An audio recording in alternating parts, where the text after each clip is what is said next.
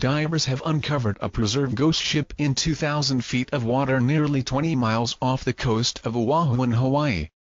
Sitting upright, its solitary mast still standing and the ship's wheel still in place, the hulk of the former cable ship Dickenson, later the USS Kailua, was found on the seabed. Experts were stunned to find the ship was surprisingly intact for a vessel that was sunk with a torpedo.